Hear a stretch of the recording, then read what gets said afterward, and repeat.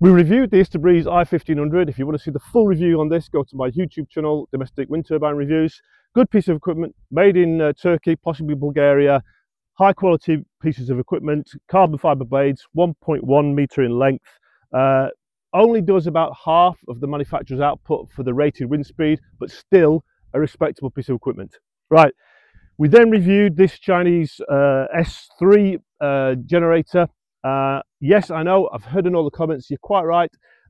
You know, from a mechanical point of view, from a mathematical point of view, this is never going to perform the same as this piece of equipment here. However, the manufacturer stated in their output that this would give the same power for the same wind speed. So all I was doing is proving that actually everything that you see on an AliExpress specifications is probably nonsense. So don't buy these small Chinese wind turbines. However, perhaps to the rescue of the Chinese wind turbine honor is this piece of equipment. This is a manufacturer called Smaraad, S-M-A-R-A-A-D, a respectable Chinese wind turbine, environmental equipment producer. Still the same rating as this, although it's got the M3 motor, which should be slightly better. The blade length is about 75 centimeters, so quite comparable. The wind swept area is about the same, just a little bit under, I can see.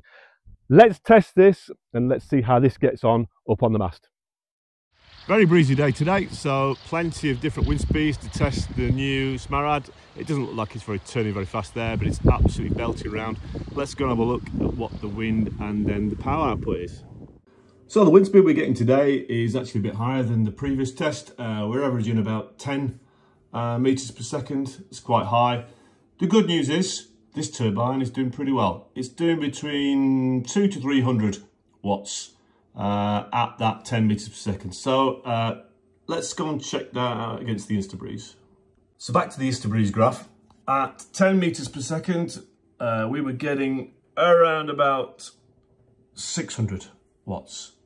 So it's running, let's say, half the output of the iStabreeze i1500. So what are some of my initial thoughts on the Smaraad 24 volt 2 kilowatt wind turbine? Well, we've already seen. It's not bad.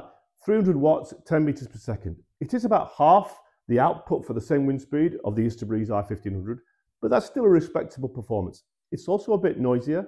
You can hear it from quite some distance away, so that's something to consider. I will be doing a review on my YouTube channel over the next few weeks, looking at a much more extensive range of wind speeds to give it a full test. But I think right now what I could say is at lower wind speeds, it doesn't cut in as early as the manufacturer states. They say it starts producing at about 3 meters per second. It doesn't.